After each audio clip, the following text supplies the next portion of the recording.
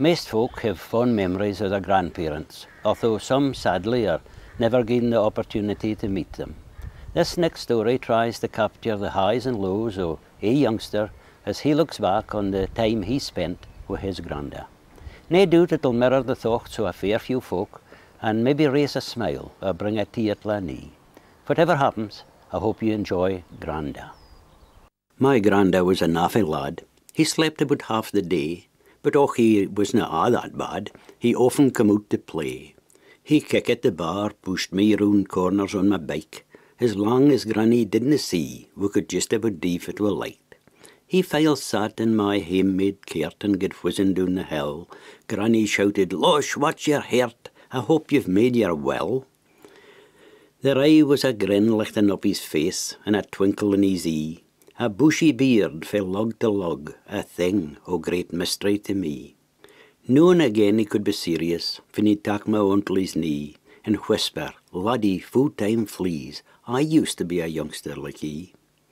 He sat by the fire and ruffled at my hair, his feet in his best pair of slippers, and said, "You and me would have made a recht pair, if thegither we'd been nippers." His knees gid a creak when he got to his feet, his back made him screw up his face, but he just carried on, he wouldn't be beat. To go in would be just a disgrace. He aye kept his pan drops in a wee tin down by the side of his chair, but when he kent I was coming in, he aye bought 2 or 3 more.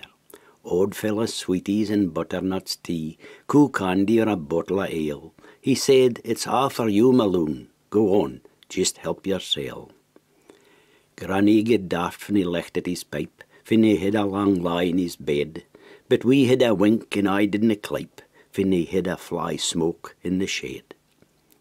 An antrim dram was like nectar to him, in a glass so crystal and clear, but the only time it passed his lips was the night he saw in the New Year. There's a thing I've aye wanted to ken. For years it's been my greatest wish. Fit why could Granda eat his dinner, when he aye kept his teeth in a dish? As time wore on, he began to get frail, and had to walk with the aid of a staff. He still cheered me up with mony a tale, and though I sair, I managed to laugh. The day that he left us is still seen through a mist, and my heart seemed to have been stabbed with a knife. As abdy gathered to lay him to rest, a licht disappeared from my life. And so, as I look at that picture on the wall, I dinna see a face that's grown old. For Granda, though the years have long since rolled by, you're still, after all this time, my best ever pal.